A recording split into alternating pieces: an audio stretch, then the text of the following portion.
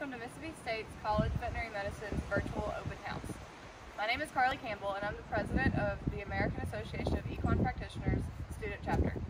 Today I have Nova with me to demonstrate a few anatomical things that we'll be going over in your coloring sheet, your crossword, and a few other little activities we've got planned for you. Go. When approaching a horse, you always want to approach from their shoulder. This is their shoulder, and going up from here, this is their crest, which her mane is on her other side. Down here is the point of her shoulder. Going up, we have her jugular groove, you can see here. Up toward the top of the head, we have her poll. This is where the bridle will sit and go over. Coming down, we have her cheeks. And then we also have a facial crest, which is this bony structure right here under their eye. It's important when fitting a halter or bridle to not bump that. And then this is their chin groove, and obviously their lips and nostrils. Coming back to the shoulder, up here we have her withers, and this is where the saddle will sit from the withers back. And then we have their barrel, they're the substance.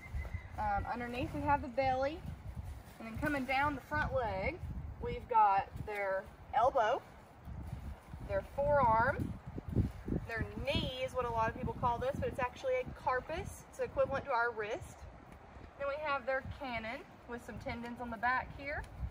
And then, so after the cannon, we have 3 bones that go into the hoof. First we have the long pastern, a short pastern, and what we call P1, or commonly known as the coffin bone.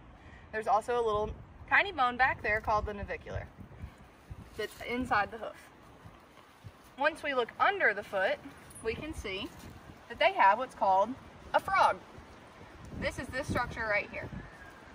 These are her heels, and then this is the hoof capsule.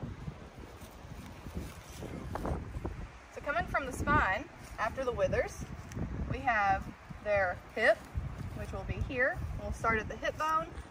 We'll come down here. This is their knee, which is also known as the stifle. And then as we come down, we have their hock, which is kind of like our ankle. And then we also have a cannon on the back leg. And then the same long pastern, short pastern, and coffin bone down here. Okay, so Nova here is going to help us demonstrate how to pick up a hoof. So you'll grab right here and pinch, and most horses will go ahead and pick their foot up. And if they don't, you can go a little lower and pinch a little harder, and they'll pick it right up. Now when you go to hold the foot, put your hand down here so you can stabilize it, but try not to grab the hairs because it usually will pinch them and they're not super comfy. But you can hold like this and get to going on whatever you're doing. Hi, I'm going to show you how to hold a lead rope when it's attached to a horse. So a lot of people with all this rope tend to wrap it in the wrong way or hold it in the wrong way, and when they go to hold it, they usually just start gathering up rope so they don't have so much, and it ends up with something like this.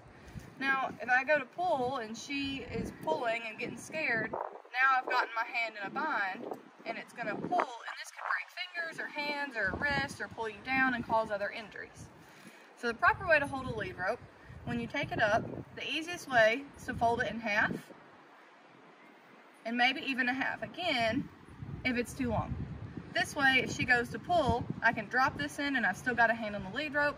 And if she keeps pulling, it'll just pull it out of my hand without grasping my hand. And that's how to safely hold a lead rope. Thank you for your interest in Mississippi State College of Veterinary Medicine's virtual open house. This is Carly Campbell, president of AAEP, signing off. We hope to see you in person as soon as is possible. And we hope you enjoy the activities that go along with this video. Thank you.